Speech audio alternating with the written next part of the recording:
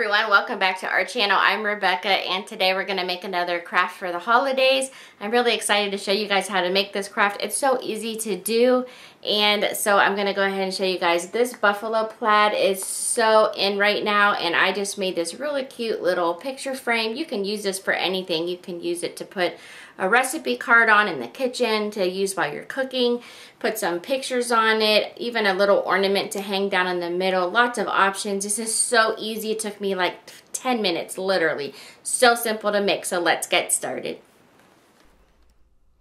Okay, the supplies we're going to need to make this project is one of these 4x6 frames from the Dollar Tree, some Buffalo Plaid wrapping paper also from Dollar Tree, a pair of scissors, a pen. You're going to need some twine, your color of choice.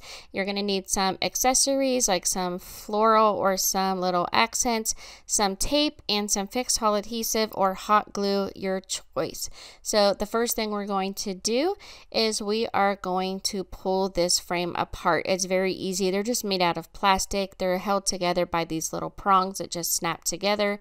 So once I separated the bottom, I just carefully separated it all the way around until the little center plastic piece fell out with the clip on it, and then put that aside. Then I took a piece of the wrapping paper, flip it upside down, and we're going to use our pen and trace the plastic insert that has the clip on it all the way around here, and we're going to make sure we do it on both sides, because double it, because we're going to fold this in half so you can see the Buffalo Plaid on both sides and not just from the front.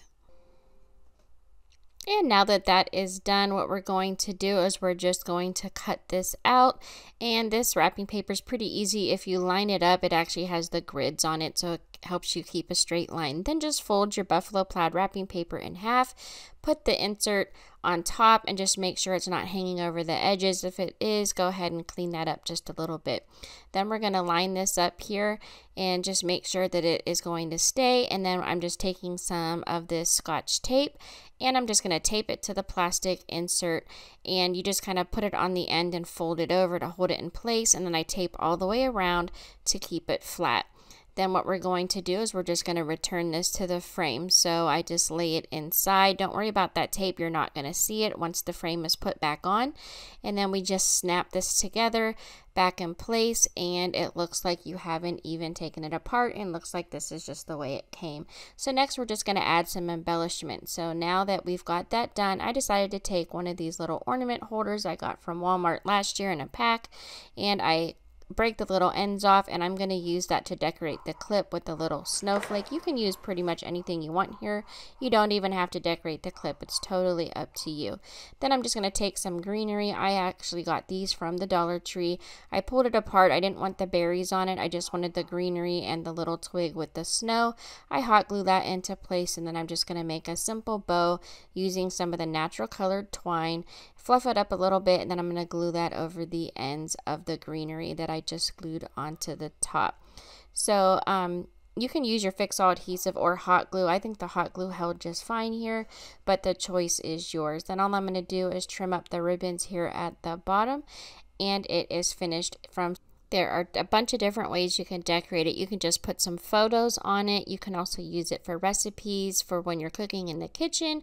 I also decorated it with some different ornaments from Dollar Tree just to show the versatility of this craft here. So it's really easy to make.